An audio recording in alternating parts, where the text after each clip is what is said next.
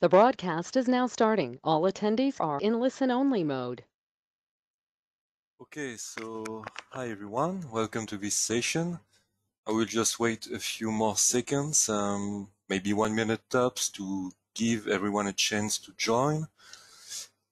In the meantime, I will run a few checks to make sure everything is okay, so you should be able to hear me. You should be able to see my screen as well.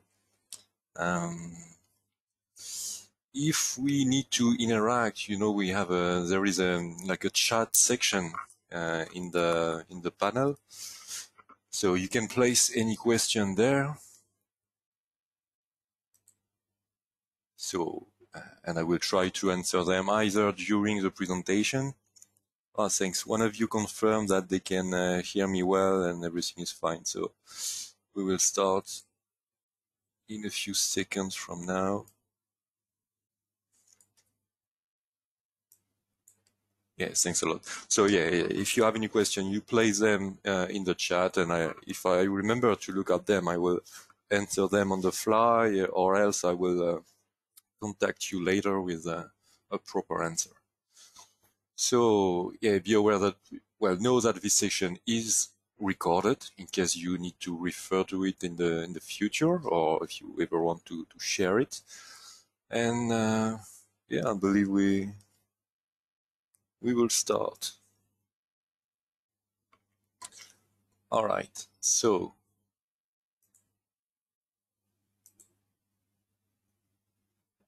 okay, so hi everyone, and welcome to this session, which will be about two major new features of Advanced Design 2022.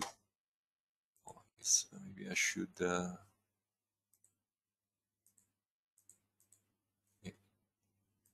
Okay, so two major new features of Advanced Design 2022. But before we start, a few words about myself. So my name is Thibaut Frété, speaking from France, and I'm a senior product specialist, which means I'm working on product specification and product validation with a strong focus on steel design and climatic loads this past couple of years.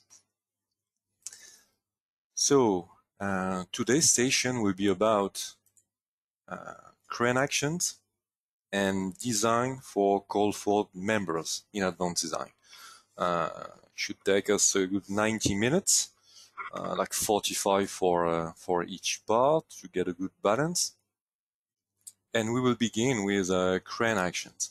So crane actions are covered by Eurocode 1 Part 3, and this document is either from 2006 or 2007, depending on the translation you are using.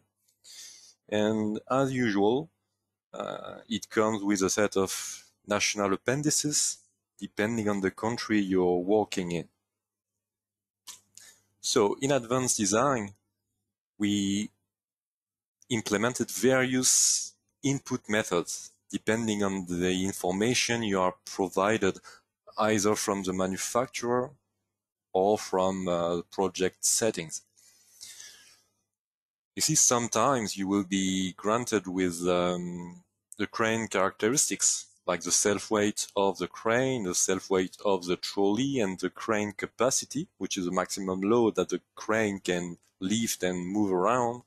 So in this case, you will go with the crane parameter definition that we have in Advanced Design. And in this case, you will just fill in the crane self-weight, the trolley self-weight, and the crane capacity. And from that, Advanced Design will be able to find out all the relevant forces, not only the vertical ones, but also the longitudinal ones for the acceleration and braking of the crane, as well as the transverse one for to account for the skewing of the crane and all these actions. In these other examples that I'm showing here in the description, in project description, we are given actually these crane parameters. You see here, I'm pointing out, I don't know if you can see my mouse pointer, but I'm showing the 10 tons from the bridge. So this would be the crane capacity. And then a bit later, we are told about the self-weight of the system, total self-weight, including the self-weight of the trolley. So you can fill that in right there, still using the crane parameters definition method that we have. But some other times you will be given the forces already distributed between the rails and between the wheels. See there in the this information, the columns refer to a rail, and the lines refer to various wheels. So you can also get that information, feed it in advanced design, this time using the crane loads definition. Just feed in for each rail and each wheel. And from there, advanced design will build the relevant load groups. But this definition mode assumes you already know some advanced information about the crane, like you already know how the forces will be distributed between the rails and between the wheels, that you already know, like the longitudinal force, HL, or even the skewing force. So if you're given that, you will just switch to the crane load definition. Then there is a third input method that I'm not showing there, which is called direct input. And it's a bit basic because you define the intensity of the load that you want to see traveling. So you might also have a use for this definition mode. And then you will also define the other basic data that advanced design will need to properly generate the crane actions. For example, the number of wheel axes. See, in this picture, obviously, we have 2 wheel axes. Then the spacing between wheels. So, I mean, this parameter speaks for itself. It will be the distance between the wheels on a given rail. You can also define front and end buffers, which would be the distance between the first wheel and the front of the truck, or the back wheel and the end of the truck. When it comes to runway system definition, we've got crane span length. That will be the distance between the runway beams, and advanced design can figure out that on itself. The driving wheels will define where the longitudinal forces will apply. It can be either the front wheels or the back wheels or any other wheel axis. They are referred to by a number, 1 being on the front, and the bigger the number, the closer they are to the end of the truck. Yeah, one note about the runway system definition. In advanced design, we are covering the single wheel drive system, not the central wheel drive. We didn't see any use for that because even in the Eurocode, we are told that this system is actually quite outdated.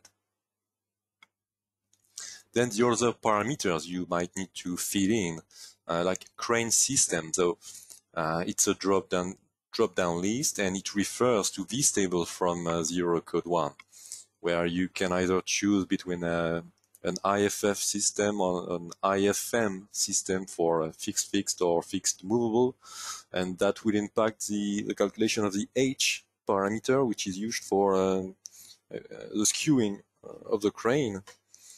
And then the guidance type parameter will refer to this picture from Eurocode, where you can either choose from, you can choose between a flange wheel system or a separate guidance means system.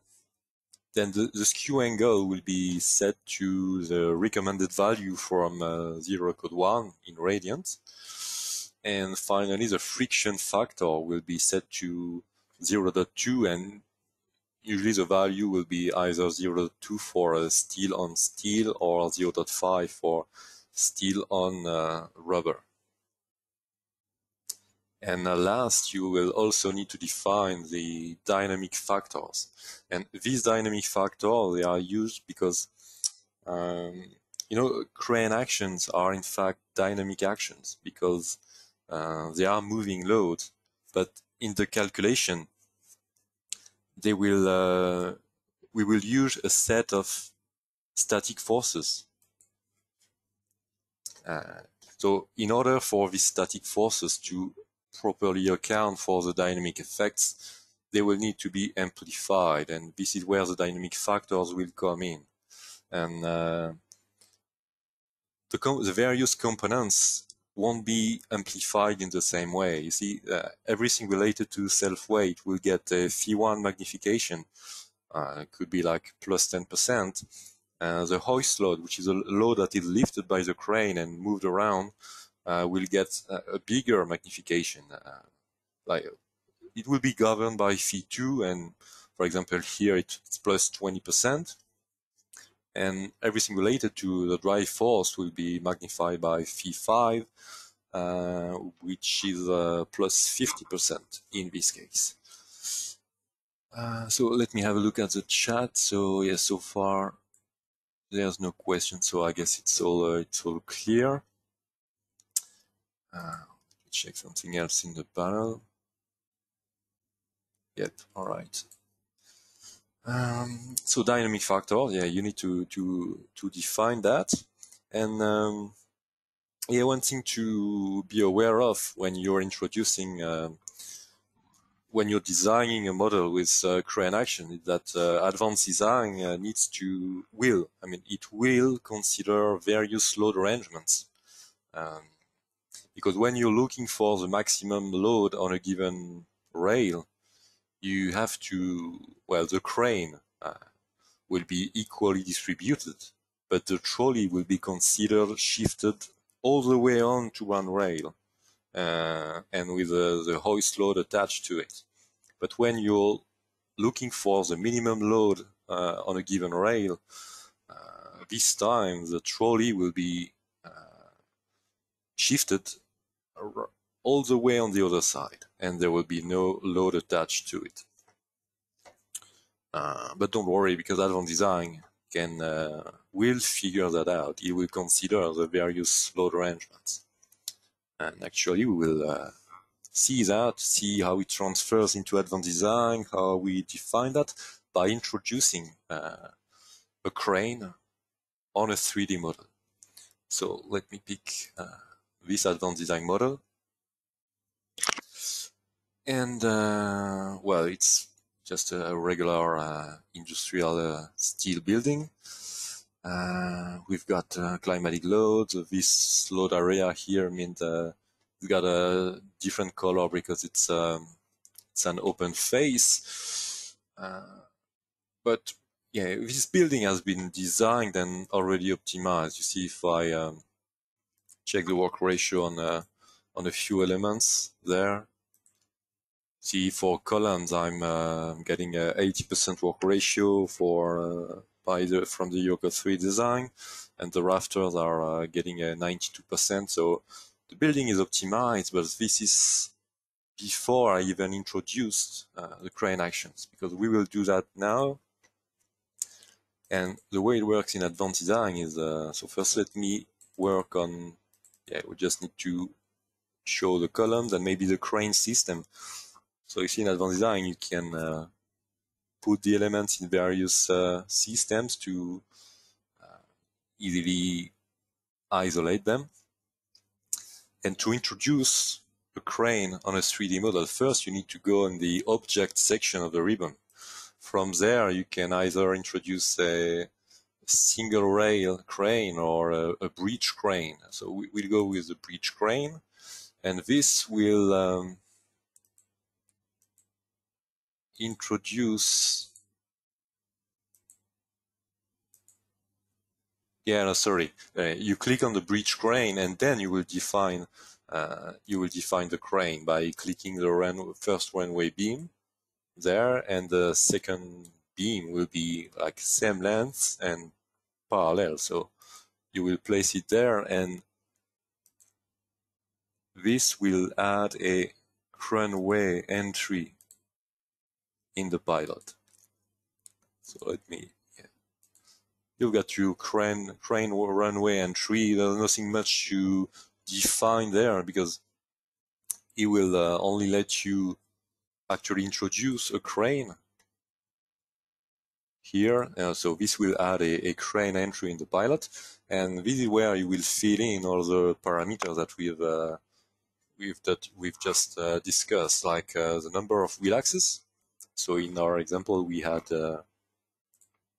we had 2 wheel axes. We've got a crane, a 60 kilonewton crane, a 10 kilonewton trolley, and a crane capacity of 100 kilonewtons.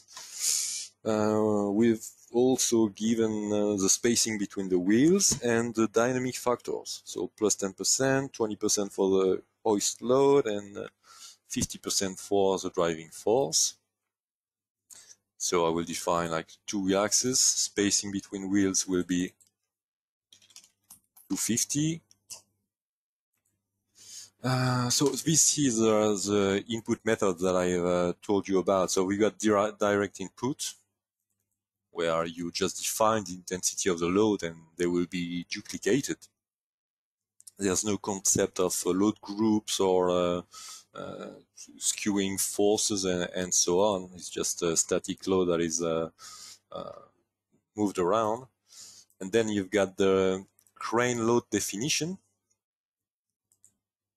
where you will define here the forces already distributed between the rails and the wheels.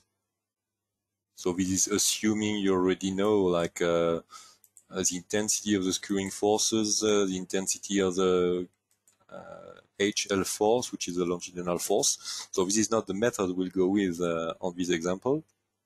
We will go with the crane parameter definition. So we've got 2 entries. We've got one for America and Canada, and we've got one for the Euro code. So I will go with obviously this one. And you see there, I can feed in the crane self-weight. So that will be 60 kilonewtons. Then 10 kilonewtons for the trolley and crane capacity of 100 kilonewtons.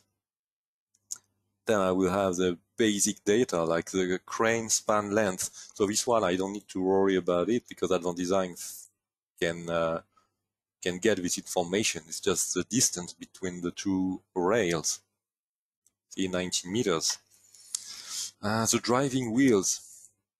So it's up to the user to define whether both axes are driving or if the longitudinal forces should only apply to, in this case I will go with the back wheels. And I will use the default settings for the skew angle or the friction factor, and I will properly define the dynamic factor. So self-weight of the crane is plus 10%, hoist load will be plus 20, and the driving force will be plus 50%. Then given the shape of my building, I will simplify the data by I'm expecting the maximum. I'm looking for the maximum compression on the middle line of the column, so I can already define where I'm expecting the maximum loads, and from there I can actually check the forces that were computed by Advanced Design. You see, just by filling in like self-weight of the crane and various data like friction factor and skew angle and so on, Advanced Design has been able to find out the vertical actions, the longitudinal action, and the transverse ones. Like on the critical rail, I'm getting up to an 82 kilonewton vertical force, vertical component. So if we were to check that, well, it's not difficult because You see, we've got a 60 kilonewton crane, and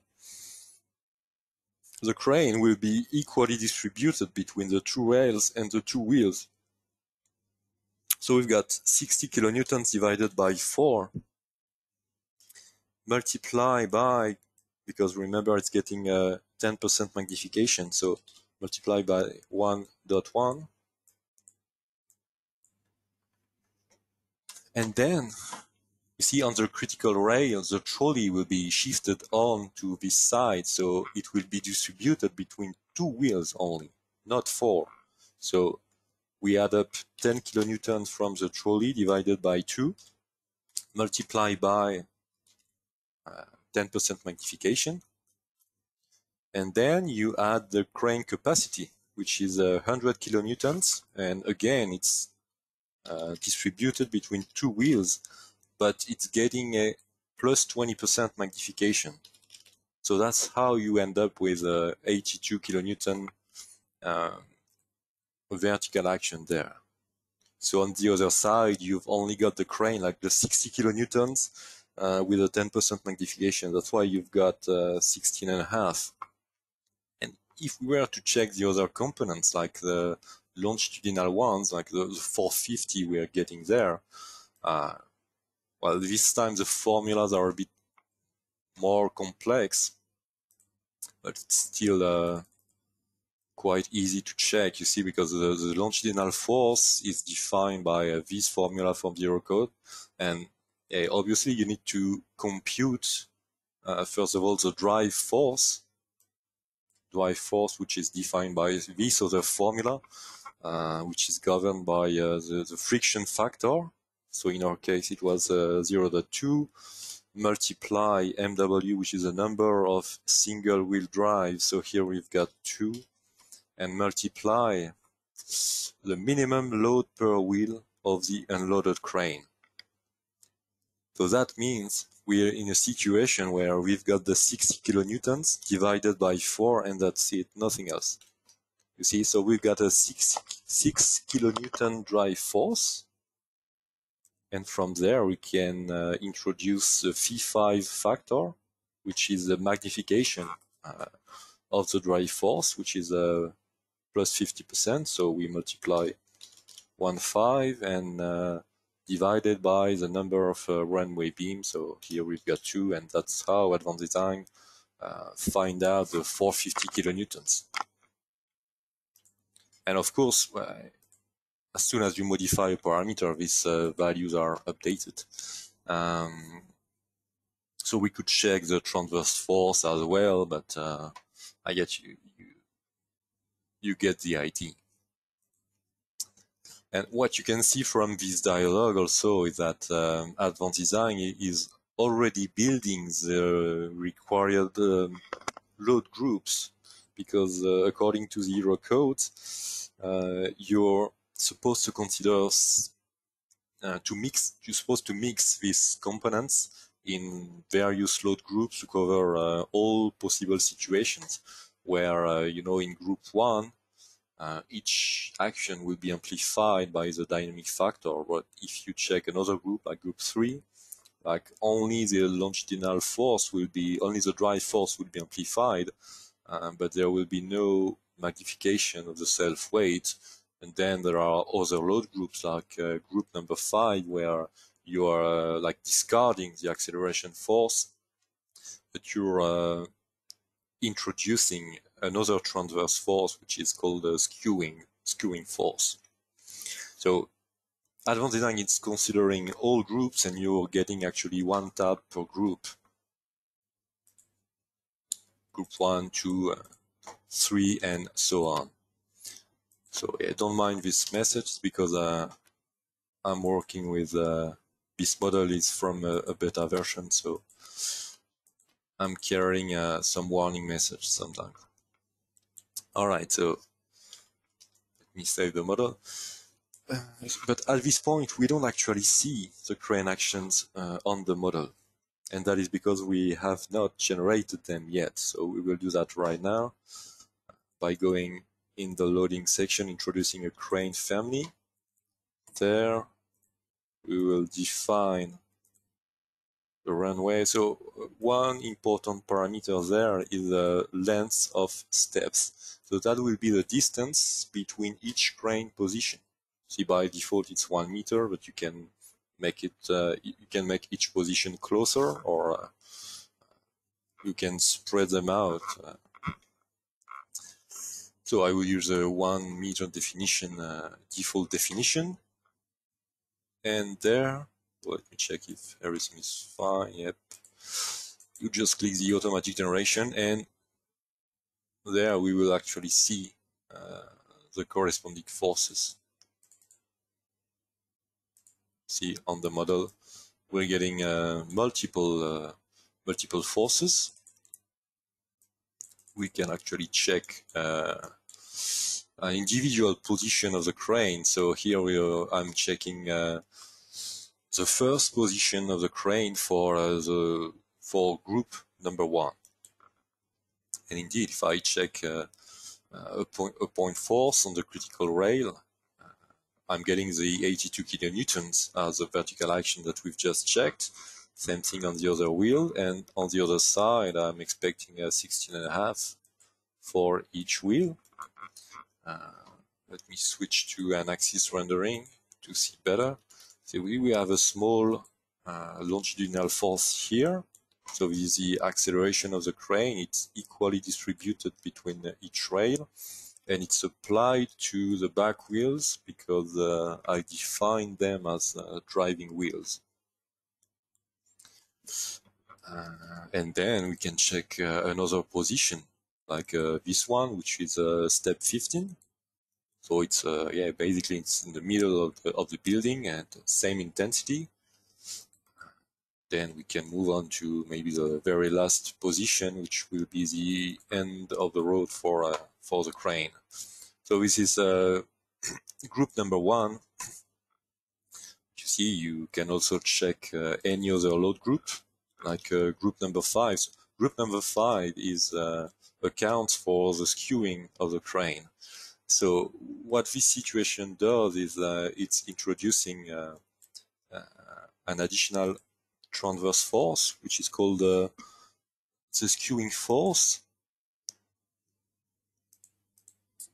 right there. And on a given rate, you see it's referred to in the pilot as the S force for skewing.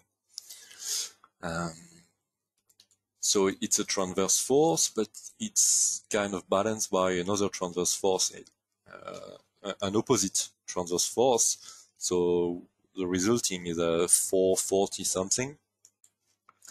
And on the other rail, we are getting also a 440 transverse force. And what the skewing of the crane does, it's actually pulling the rails apart. So we are getting just that. And again, for various position, like you got the very first position of group 5, and you can see the crane moving along the building.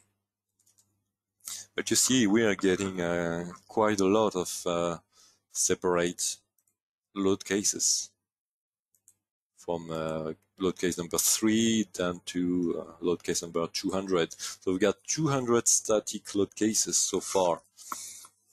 So you might fear that with that many load cases, when we start combining that with dead load and snow, we might end up with maybe thousands of combinations. But we are not getting that many combinations, because what advanced design is also doing in the process is it's creating some envelope cases to cover all the positions of the crane. See, it will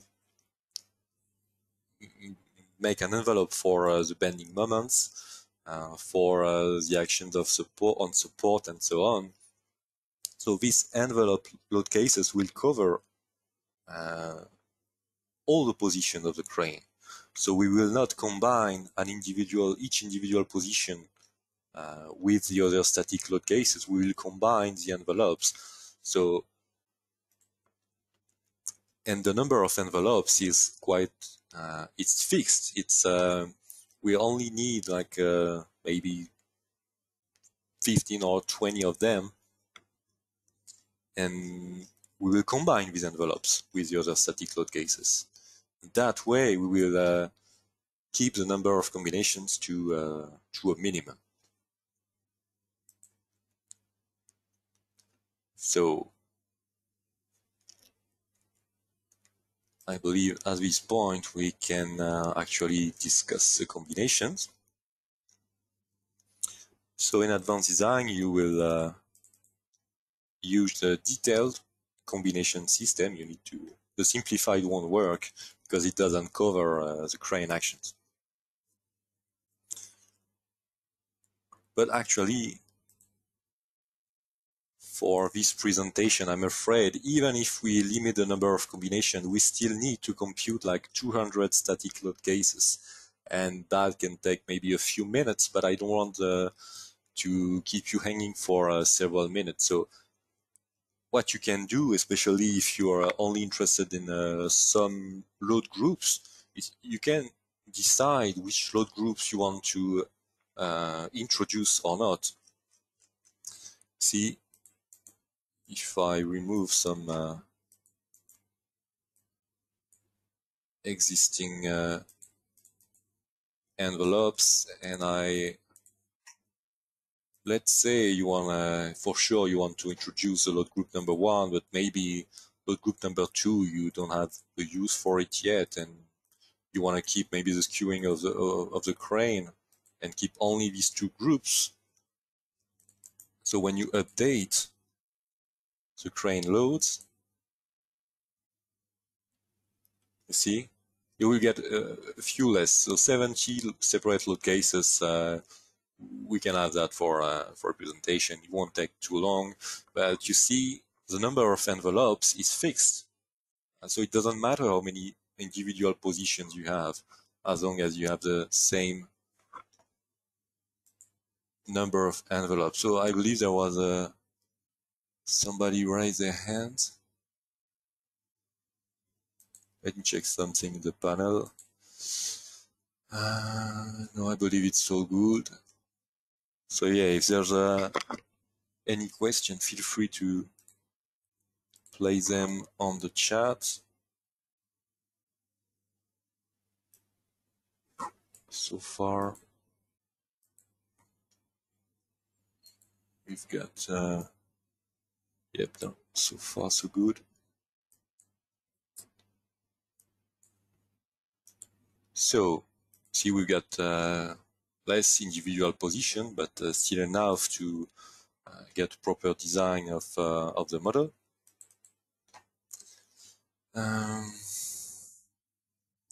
And from there, yeah, we can generate the combinations. So I will use the detailed combination system. There, I will even focus on the ULS combinations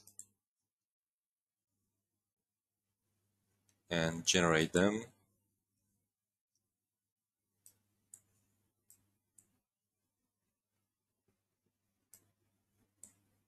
Yeah, so yeah, somebody pointed out that another way to reduce the number of combinations or the number of positions would be to use to increase the length of steps to increase the distance between each individual positions.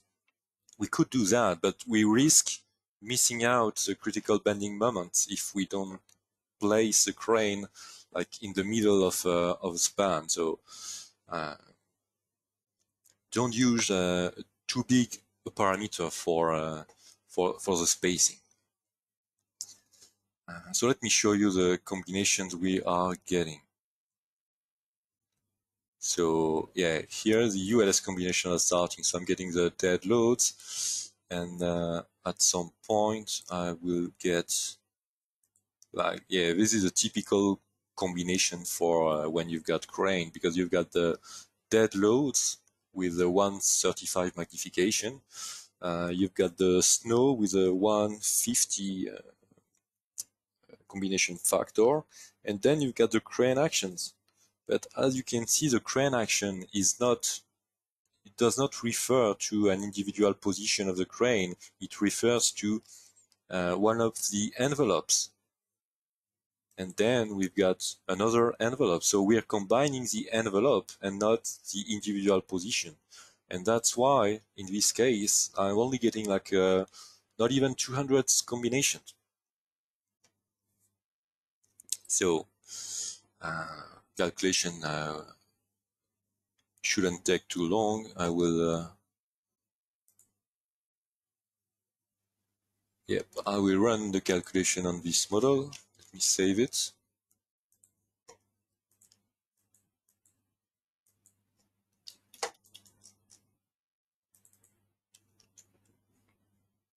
Yes, okay.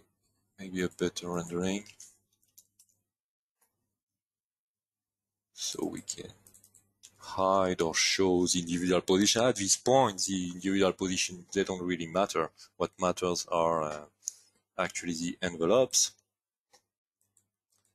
So we run the calculation, just finite element calculation for the moment. In the command line, we will see the progress. I'm just checking if maybe I made an obvious mistake. And we will see advanced design like process the various load cases. So it still needs to compute each individual position. We cannot help that. It's required because we need the internal forces for each position, but then it will build the envelopes and it will combine the envelopes. So while it's computing, I can tell you a bit more about the combination. So I told you we are combining the envelopes and not the individual positions, and the typical combinations you will get for crane actions, they will depend on the crane coefficients, and actually, so they are defined in the Eurocode 1 part 3 and maybe even the national appendix. And what was surprising is that most countries will use 135 gamma coefficient for the crane actions, and it seems only France will consider 150 combination for the crane action. And the crane action is also getting, when it's not the leading action but an accompanying action, it's getting a zero coefficient of 1. It's a bit different from the other variable actions like snow or wind, which are getting a 0.5 and 0.6 when they are accompanying. See, when the crane is accompanying, it's actually acting at full effect. So the critical combination you might expect, the combination that will bring the most compression in the columns or on the supports, will be the following one, where you've got, let me check the combination. Okay, the combination is already finished. So, the typical combination bringing the most compression in the column will be 135 for dead loads, 150 for snow, which would be the leading variable action. And then you got the crane as accompanying with either 135 if you're in most countries, or 150 if you're in France. Here I'm using the French setting, so we can expect this combination to show up. 135 dead loads plus 150 snow and 150 crane. You see in this combination I'm limiting to 2 variable actions. I didn't introduce the wind action because I'm used to, because I'm also using this condition from the French national appendix, where unless specified, the combination will be limited to 2 variable actions. So that's why I'm only I only put snow and crane there. But anyway, even wind, it wouldn't bring that much, especially if wind is when it's an uplifting force, it wouldn't change much the compression we're getting in the columns. But Yeah, that's for combination. That's what I wanted to show, to point out. So the combination is done now. Yeah, and see, so I've just run the finite element calculation, because then we can check the internal forces we're getting for with the crane actions. So sure, you can like check an individual position. See again, if I just focus on the vertical members, you can pick a given position. You can even display the corresponding forces. You can isolate this position.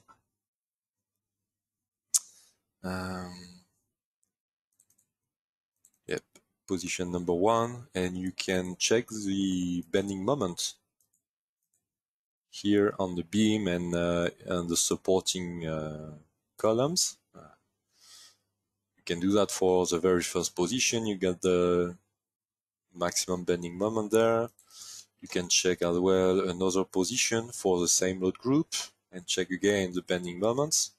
Okay, 82 something. You can check one of the very last positions right there. You got 153, but it doesn't make much sense to check the individual position. If you want to check the crane, you might as well check the envelopes load case, like especially this one.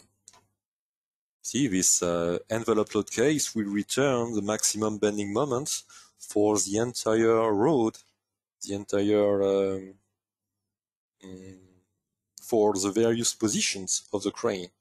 So we are getting the 153 and the 90 something at the beginning. So the difference here between spans is because the span length is actually, it's not uniform. Here I got 6 meters, and on the first span it's only 450. That's why we don't get the same bending moment.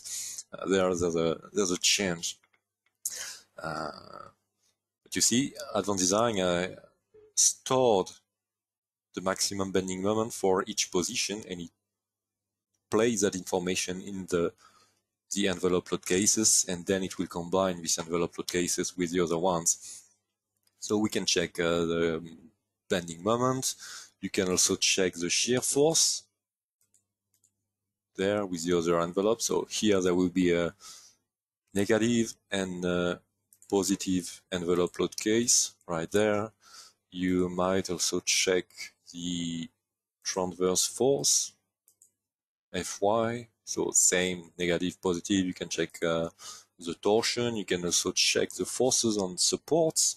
Like if you're looking for the maximum compression on supports, you will pick this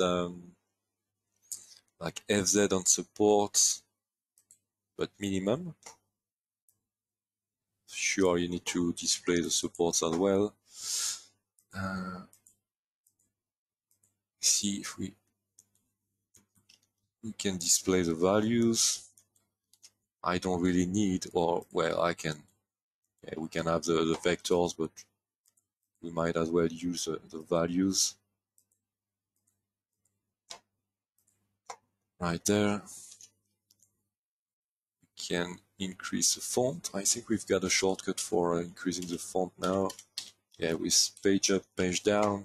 Yeah, it's version 2022. If you use the up and down arrows, you can easily change the font of any given text. So you see, we've got an envelope case to get the maximum actions on support. So the benefits of having the envelope load cases is that we are reducing the number of combinations. And that way, when we run the steel design, calculation time won't be impacted, because we only have a limited amount of combination. You see now, if I run the steel design again on the columns, see, because introducing the crane action I'm expecting a big change in the work ratio of the columns. So if I select them and I run the Eurocode 3 design again, so you see the progress bar will speed up suddenly. It's quite fast. And if I check the results, you see, so remember we had an 80% work ratio on the columns, but now considering the crane actions, it's now the columns are failed. And if I get more information from the shape sheet, you see the column is designed for a combination of dead loads, snow, and crane action with full effect. So 150 here because I'm with the French national appendix, but for most countries you will find 135 there. And you see the envelopes that was used here. The critical envelope is the one giving the minimum axial force in the column, because the compression is negative in advanced design, like most softwares. So it makes sense to have this envelope used in the combination. So from there, you know, we've got failed members. So we can either, oh, let me check. Yeah, we have a question or maybe an information from my colleague. You can. The envelopes on linear elements will be used to design the members, like the column, the rafters, and the envelopes we had on supports will be used when you're designing the footings or the base plates. So make sure to have this, don't delete some envelopes in order to speed up the calculation. Yeah, be advised not to do that. But here you see we've got some failed members. So it's classic Eurocode 3 design in advanced design. You can either like increase the section and maybe use an IPE for 450, or we can try something else and maybe try to reduce some either some buckling effects or some. But here you see we've got the contribution of the in-plane buckling. It's not that big. It's like only 10%. The most part of the work ratio is coming from the in-plane bending. So in this case, we could try to act on the lateral torsional buckling effect, because you see we've got the XLT, which accounts for the reduction due to lateral torsional buckling effect. So it's almost 0.6, which means we've got a 40% reduction. We can try to mitigate that, and an easy way we can do that in advanced design is by placing some lateral torsional buckling restraints. See, in advanced design you can select a member, like you can select all columns, and you can place some restraints at, let me check, you can place them either at mid height, or we could place it at 350 where the small cantilever is. One at 350, I will copy onto the other flange, so you can actually see the restraint there on the preview. I believe we can also see the restraints on the model.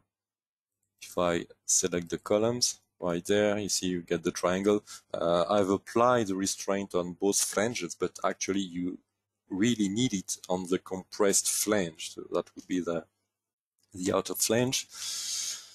And we can update the Eurocode 3 results from there. So the calculation is like maybe a few seconds. And in the optimization table this time, you see I'm back to normal.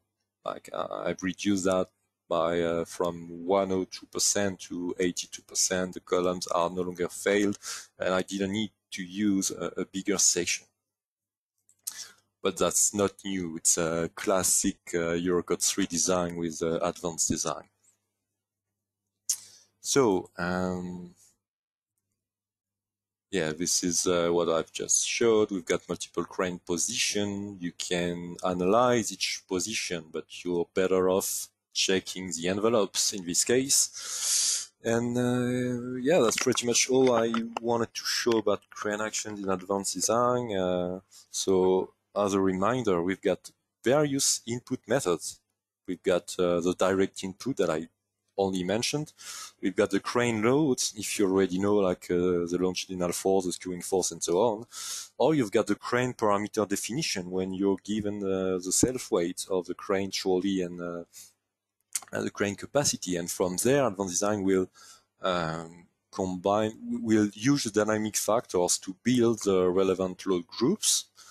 Then you will generate the crane position. Then you will end up with multiple crane positions.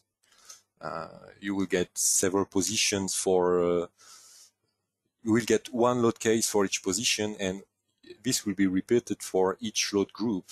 But in the end, it doesn't matter how many positions you have, because you will not combine these individual positions. You will combine the envelopes. And that way we will keep the number of combinations to a minimum. And that will also minimize the impact on the calculation time, both for the finite element calculation and for the steel design calculation. All right, so this was the crane action part, the implementation in Advanced Design 2022. So again, if you have any question about that, feel free to place it in the chat panel. Just checking something again. Yep.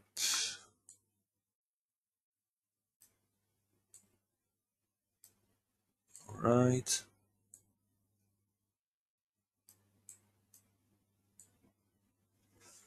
And then we will move on to the other feature that I wanted to show you, which was design for cold formed members. You see, so cold form design refers to a specific part of the Eurocode 3, which is part 1.3. But it will also reuse some concepts that were introduced in part 1.5. And part 1.5, we already know, it's where we explain how to identify the ineffective parts of a compressed class 4 section. See, and all these formulas from part 1.5, they will still stand for cold form design. So here you can see like the typical sections you might encounter for cold formed members. You see, we have like C shapes. We have angles. You can also have lipped channels. You can have Z sections as well. You can even combine this section by having them like front to front or back to back. And what makes these sections, these cold form sections, so special that they require a specific part of the Eurocode 3 is in fact their thickness. See, they are extremely thin. If we compare a usual channel with an equivalent cold formed channel, even though they have same height of 200 millimeters, the thickness is completely different. It's from 8.5 millimeters to only 2 and sometimes 1 millimeter. But even though these sections are very thin, they are still quite strong, and in fact they are strong enough to sustain the forces that are applied to them. And the reason why they are strong enough is in fact all the foldings, the multiple bends they have. See, because the more you bend the section, the stronger it gets. And that's why they have all these foldings. And actually the same with all materials. If we compare that with a piece of paper, see, it's very thin and you cannot do much with it. But if you start folding it multiple times, you can make a paper plane out of it. So it's the same with the piece of metal. You fold it, you bend it multiple times with a machine, and you end up with a profile that you can actually use for construction.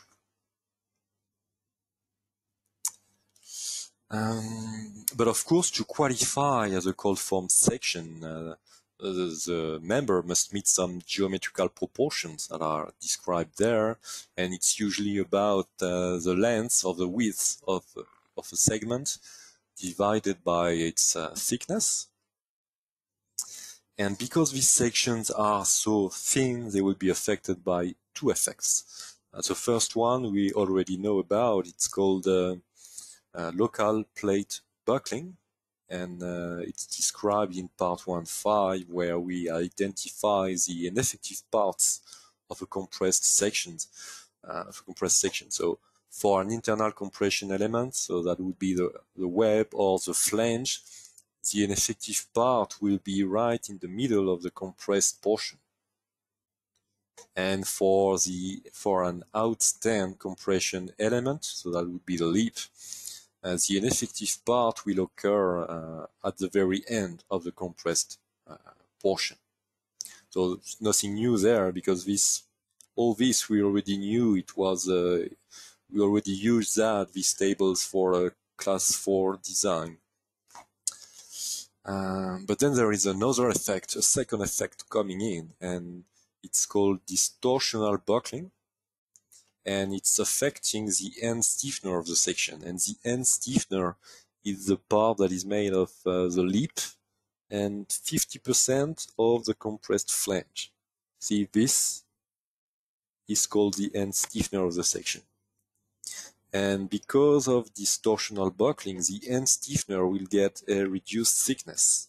See, sometimes you started with 1 millimeter, but you will end up with only 0.6 or even 0.5 thickness, which is a significant reduction. So you need to take that into account in the design, but first you need to find out the proper thickness.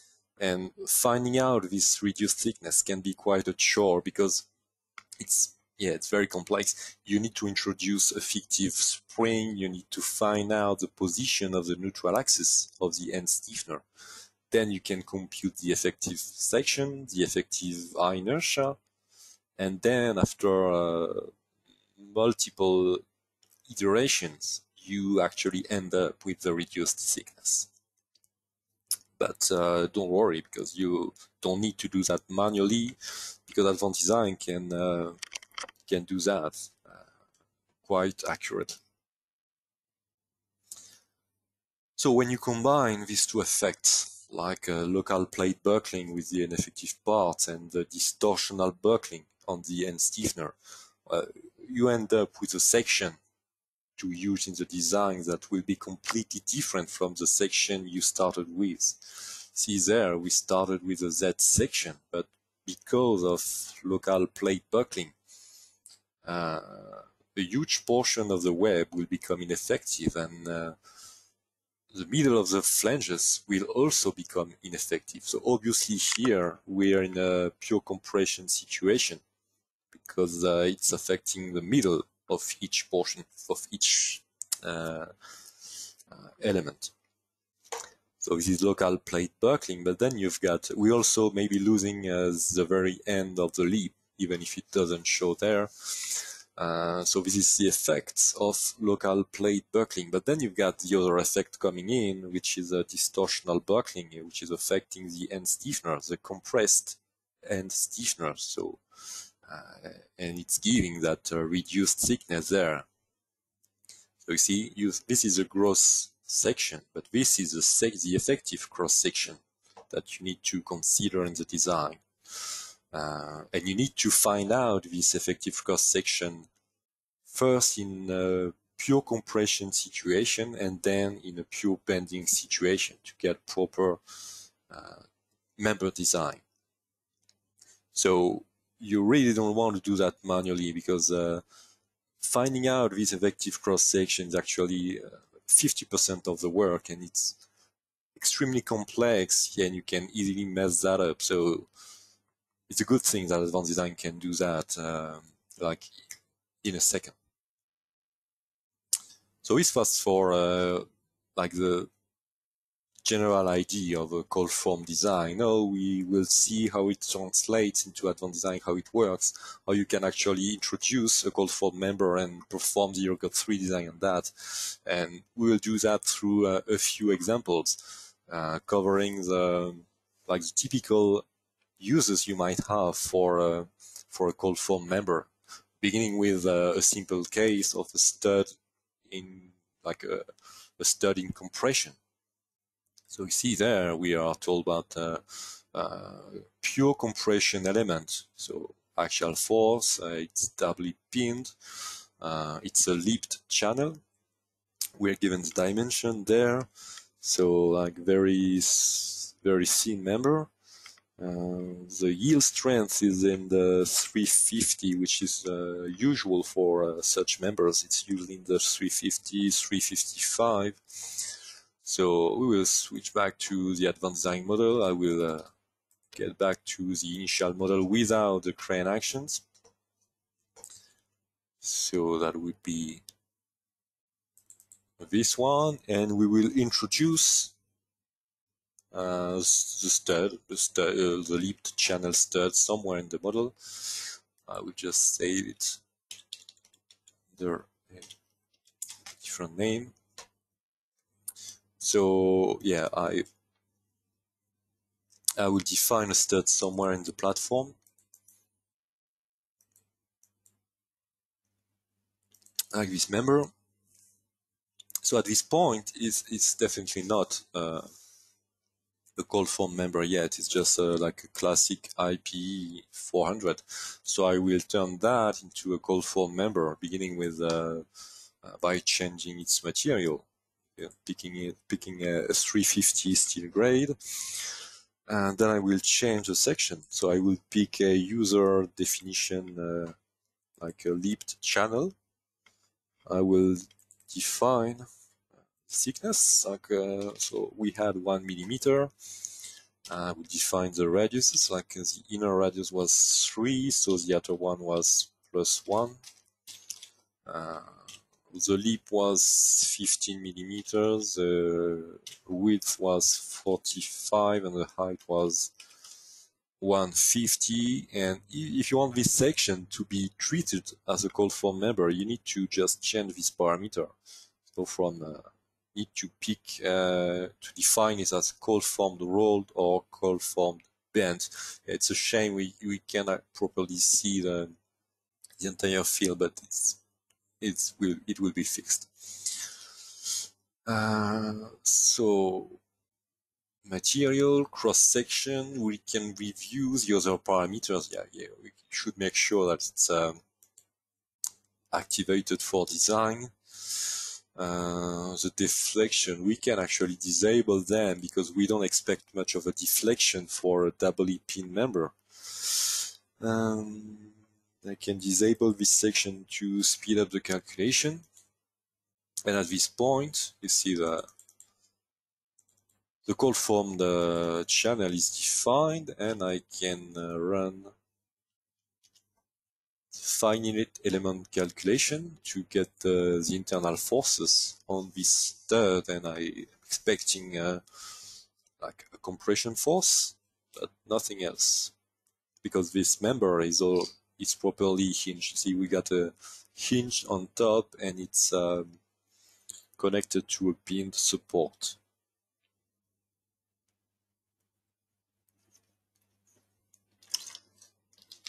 So the calculation is done. So only finite element calculation so far, because I want to just review the internal forces.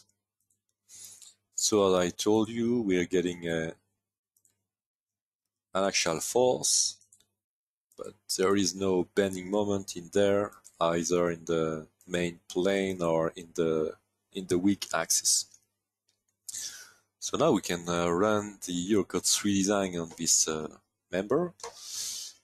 So this warning message, I'm just being told that some combinations were ignored in the calculation. Combination from 105 to 108 And these are in fact the SLS combinations. And indeed, I disabled the deflection check on purpose, so it makes sense that advanced design would warn me about something unusual. But in this case, it's normal. It was purely intended by the user. So if you want to check the results on this member, you can display that graphically. See, we've got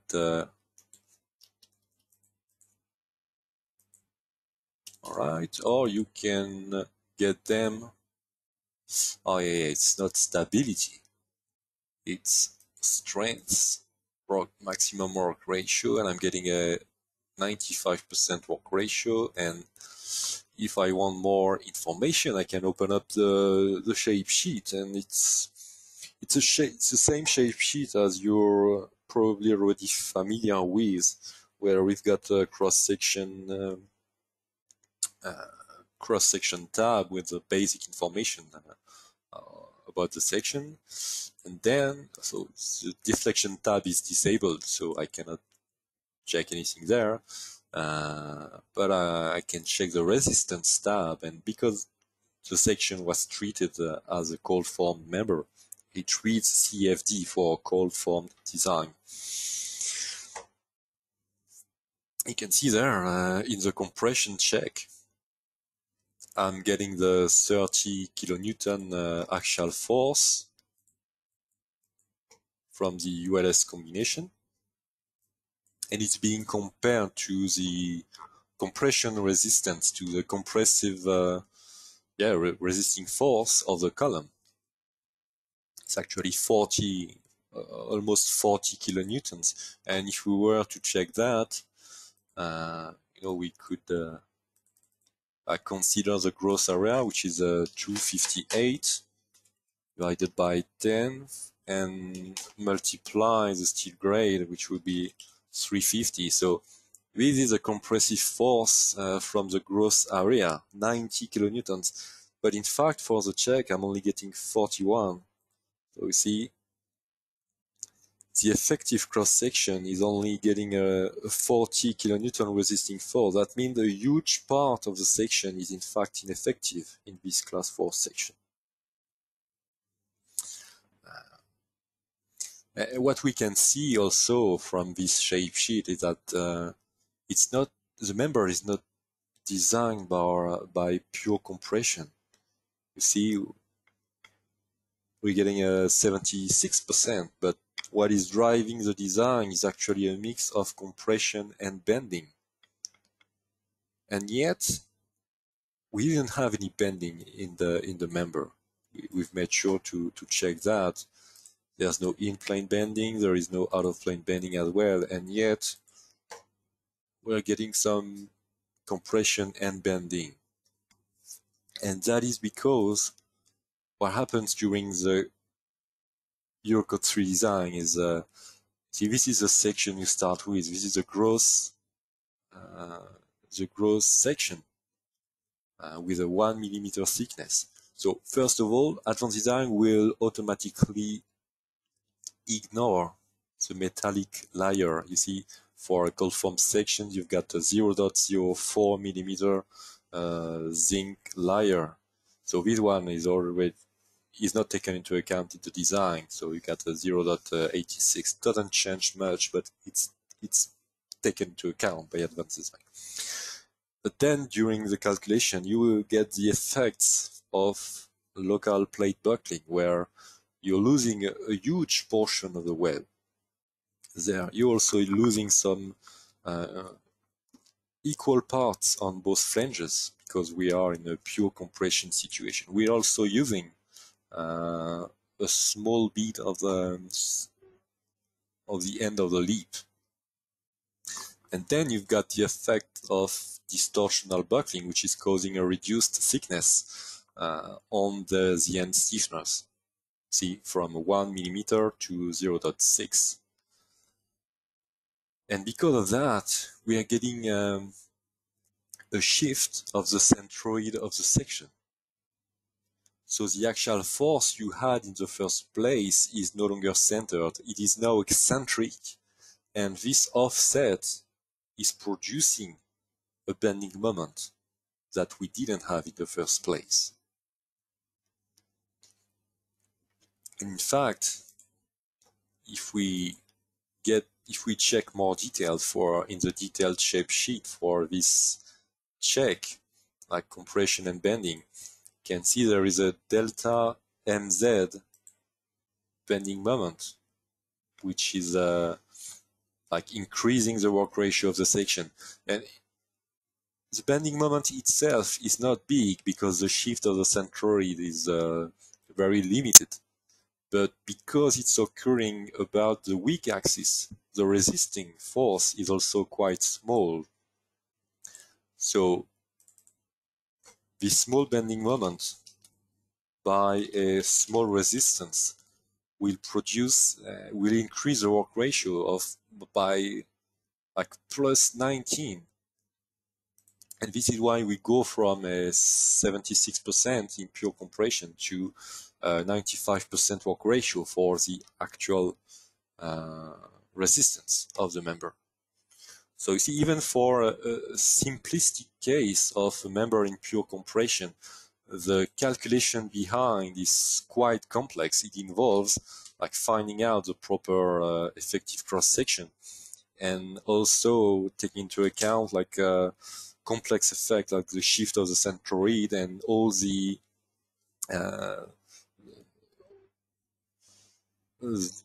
changes in the geometry that are introducing some additional forces. But as you can see, advanced design is able to take all that into account in a matter of seconds. Then we can check another example, a typical one of because it's common in building practice to have called for members for in platforms for joists.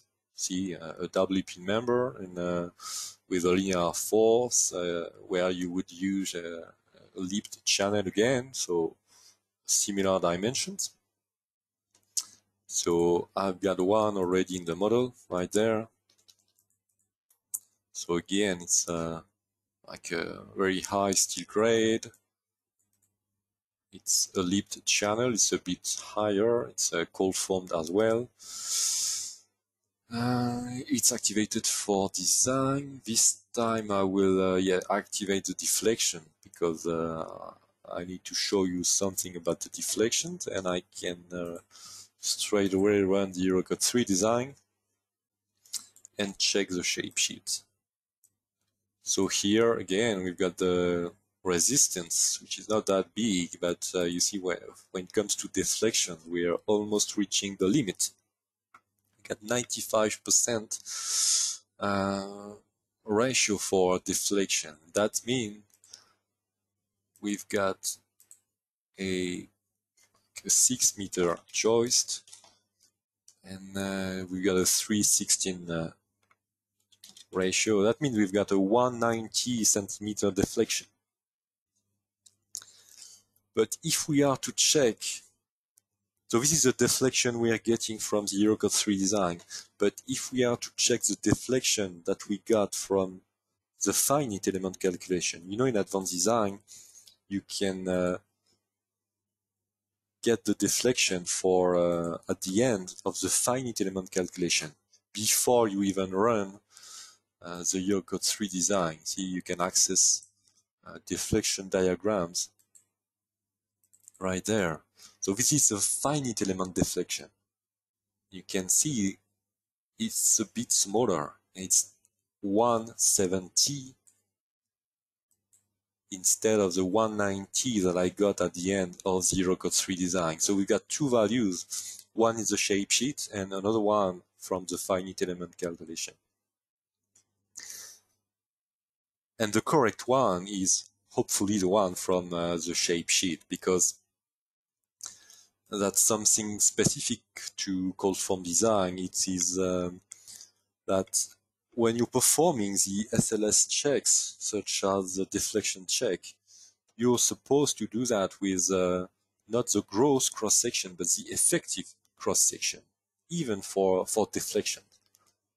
It was not like that for the usual class 4 section, but it has to be done. It is that way for call form members. So you see this channel, this joist that we have, we will check its deflection with the effective cross section in pure bending. That means with losing some portion of the web, of the flange, of the compressed flange at the top is becoming ineffective. So we are losing that, and we're also losing some thickness on the compressed end stiffener. So this is the effective cross-section that must be considered to find out the deflection. So this finite element deflection is too optimistic. The right one is the one from the shape sheet, which is 190. So this shows you that we are properly using the effective cross-section in advanced design. So, and don't be surprised if you notice a difference between the finite element deflection and the Eurocode 3 deflection. It's actually completely normal when you have a class 4 section. And last, I can show you another common use you might have for a cold formed section, and that would be as a purlin, because it's common to have Z purlins or sigma purlins or even channel purlins. And actually purlin design, when you're dealing with cold form members, is actually quite complex. It's so complex that there is a dedicated chapter in the Eurocode 3 part 1.3, because when you're designing a purlin, you want to introduce all the help you can get from the roof. Like you will introduce the rotational restraint you can get from the roof, as well as the shear stiffness you get from the roof sheeting. Because the model that you use in the calculation is you've got the member which is connected to a rotational spring and to a transverse spring as well, connected on the top flange, because this is where the roof actually connects to the purlin. So to design a cold form purlin, you can either use the analytical formulas from chapter 10 of Eurocode 3 part 1.3, or you can perform a numerical analysis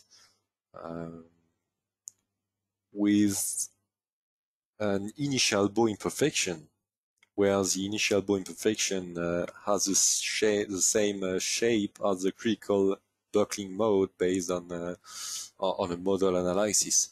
And this is actually what we are doing in advanced design, like this numerical analysis with initial bow imperfection and so on. Because if you're familiar with advanced design, this is a feature we've had for a few years now, which is called the advanced stability. See, the advanced stability will perform a second order analysis, a numerical analysis on the isolated member, taking into account an initial imperfection, which is based on the critical eigen mode, which is scaled to become an initial camber, and it takes into account also the torsion effects and the warping that ensue. So I will get back on the model, and we will work on a purlin. So could be either a Z purlin or a sigma purlin. So at this point, it's just a regular purlin in I shape. So I will turn it into a cold form member with a higher steel grade. I will this time go in the library and pick a section from there, because in advanced design you get access to the library from Advanced Steel, where you find like Z sections. I guess I have sigma section there. And you can even add your own sigma section. You see, I will be working with this sigma section, which is not from the manufacturer. This is a sigma section that I created. So I will use this one. It's already displayed as a sigma section. So it's a 2-span purlin there. And I will check the other parameters. Yes, it's activated for design. I will, yeah, I'm interested in the deflections there, and I will activate the advanced stability. So for this sigma purlin, in the advanced stability dialog, I will see in the nodal springs tab, see I'm getting the 3-point support that Advanced Design has detected, because I've got like the first support at 0, I've got the middle one at 450 and the last one at 9. So I can already help Advanced Design by setting them as hinged, because the purlin is simply supported the rafters. But you can also introduce some additional supports that are not displayed on the 3D model. Like it's common to have anti-sag bars in the middle of each span. So if you ever need to introduce that, you can simply add a middle support like 225, see in the middle of each span. And you will define it as a TY restraint, because TY means it's acting in the about the weak axis. It's a support preventing the out of plane displacement. So we've got one here in the middle of the first span. I can put an extra one in the middle of second span at 675, and same, it will be a TY restraint. Yeah, and this is how you can define easily some anti-sag bars to help a member. Yeah, because you see it's common to have anti-sag bars in when you have a sigma section or any call for members. Then you can move on to the bedding tab, and the bedding tab is where you will define the contribution from the roof. Like the linear restraint provided by the roof. So first of all, it will connect to the top flange layer, and in this field you will define the rotational restraint. See, so in the Record 3 you are given a simple formula to account for the rotational restraint. It depends on the number of fasteners per meter of purlin, and you multiply it by 130. So let's assume we've got 1, 2, 3, 4, 5 fasteners per meter. See, you take 5, you multiply by 130, and that gives you the rotational restraint in newtons. Newtons per meter, per radian, and so on. So we'll just go in this tab. So I'm in kilonewton, so that would be 0.65, and there you've got the rotational restraint. Then you can move on to the imperfection tab, because to introduce a local bow imperfection, Advanced Design will perform a model analysis on the isolated member. So that will give us the shape of the critical eigenmode, but to turn this eigenmode into a camber in millimeters, we need to scale it. That's why in Advanced Design you need to define here a scale factor for the eigenmode. And the scale factor, it depends on the buckling curve and on the type of the section. It can either be buckling curve B or buckling curve C. But then in the chapter about purlin, you are told that you are advised to use buckling curve B. Then you refer to this other table from the Record 3, where for buckling curve B, you use a 1 over, you use a 250 scale factor. But keep in mind that for a member in bending, you are allowed to consider a 50% reduction on the camber for each span. So that would be, instead of a 250, it would be a 500 scale factor. And then, because we have a two-span member, the reference length will not be 9 meters, it will be shorter. So to account for that, I'm also like reducing again the scale factor, and that's why I'm introducing a 1/1000 scale factor.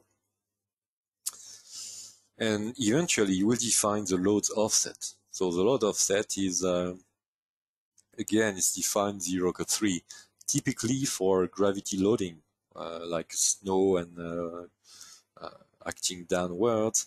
The load is assumed applied very close to the web, which is actually good because it's as close as possible to the shear center, so it will minimize the torsional effects. And it's only for the uplift loadings, like a wind, like an uplift wind, that the load will be applied further away. So this is why in advanced design, here you get to choose where the load applies. So it will be for sure on the top flange. But for gravity load, I would apply it on point 1, which is on the web. But if you want extra safety, you can apply it like in the middle of the web to account for gravity and uplift loading as well. So these are the parameters from the advanced stability. So I've made sure to describe them well. So, but it usually doesn't take that long. You can just change the view that you actually need, and from there we can run the finite element calculation to get the internal forces along the purlin, and then we will perform the Eurocode 3 design to get the work ratio of the member and see if it's properly designed.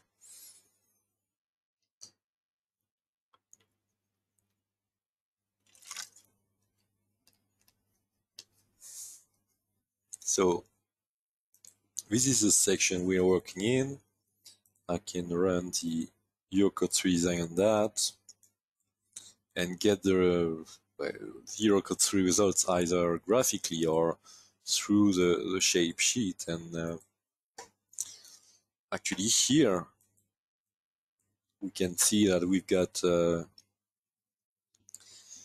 got some work ratio from the in-plane bending, from the out-of-plane bending as well, which was to be expected, even for from the biaxial bending.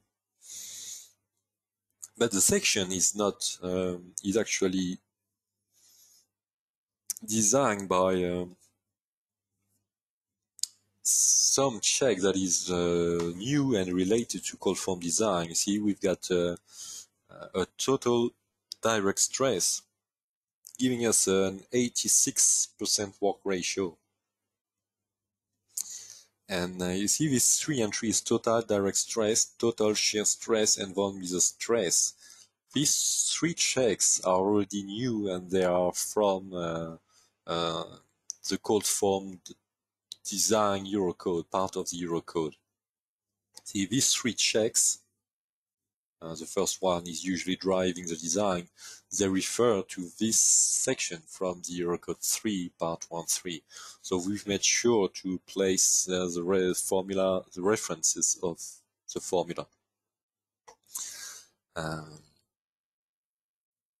And the reason why we need those checks that are used for members subjected to torsion is because the section we are using, because they are asymmetric, and because the shear center is not in line with the applied force. You see, for a sigma section, the shear center is outside of the section, so there is no way the load can go through the shear center. There will always be an offset, and this offset will create some torsion in the member, and with torsion comes warping. That's why, to properly assess the stress in the section, you need to account for the axial force component, the bending moment components, as well as the warping effect. And only the advanced stability feature that we have in advanced design can cover that. So this is why this is usually the driving check for such a complex member. And what you can see in this check is that it's compared to a stress limit of 382, and you might be surprised by that, given that the member was using a 355 steel grade. You see, so how come it's not 355 there? Well, that is because for these checks, these three checks, you are allowed to consider a higher yield strength. You see, it's called the average yield strength, FYA, as opposed to FYB. And this limit is increased by the number of bends you have on the section. You see, the more bends you have, the stronger the section will be. So here we've got 1, 2, 3, and 4 90 degrees bends, and we've got 1, 2, 3, 4 51 degrees bends. And when you throw that in the formula, you end up with the 383 stress limit. And advanced design is actually a bit more accurate, and that's why it's properly counting the 382 average yield strength for this member. So you see here we've got the member is working at with an 86% work ratio. We don't have any issue with the deflection because we've got a two-span member, so we didn't expect any issue from deflection in the first place.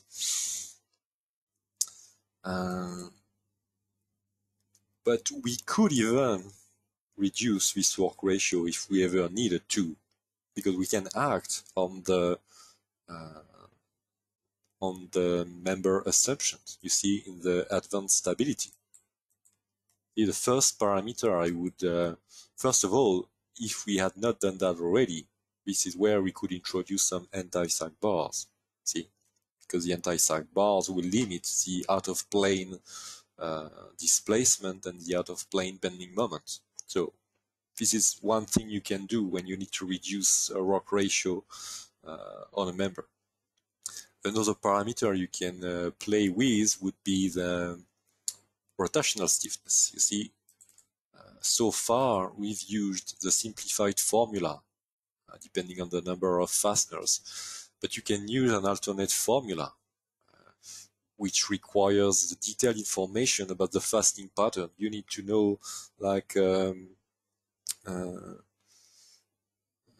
rib width, you need to know like the thickness of the roof itself, but it's totally worth it because when you use this alternate formula, you can easily double the rotational stiffness, you see. And the higher the stiffness, the better it is for the member because it will prevent the twist of the section.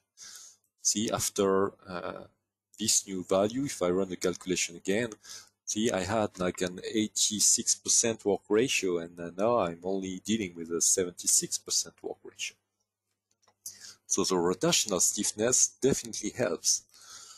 Now I can show you the impact of some other parameters, like, well, the imperfection, you cannot actually change anything like that. It's fixed, it's depending on the buckling curve, but the load offset can also have an impact on the work ratio, because I told you that the closer you are from the shear center, the better it is. And in fact, if I place the load as really close to the web, and I run the calculation again, so far we've got 76%, and now I've got 67, because by getting closer to the shear center, I'm minimizing the torsional effects and the warping, reducing the work ratio. And on the contrary, if I place the load all the way on to the lip side, maybe you want to do that for extra safety, but you will see the impact. see, it's increasing the torsion effects, and that time, see, it's even failing the member. But another way you can decrease the work ratio there is by introducing the shear stiffness. You see, the shear stiffness is calculated by this formula from the Record 3, where you need to know the spacing between the purlins, you need to know the thickness of the roof, you need to know the dimension of the roof perpendicular to the purlin, and when you actually compute that, you get a value in the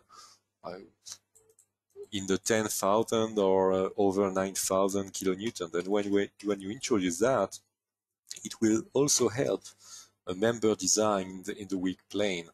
So now if I run the calculation, you see we had a failed member, but now see we're down to 85%. And so this is the various parameters you have in the advanced stability and how they impact the work ratio. Sometimes some parameters will increase it, will increase the work ratio, some other parameters will help, and this is the impact they have. So at this point, yeah, I think that's what I wanted to show you. Anytime we are running out of time, so we'll stop there for this presentation. So we've seen two major new features in version 2022 that are crane actions and design for cold form members. So I hope I kept you interested, that everything was clear. If you have any question, you can definitely place them in the chat. I will get back to you with an answer by email. Else, I will thank you all for your attention. And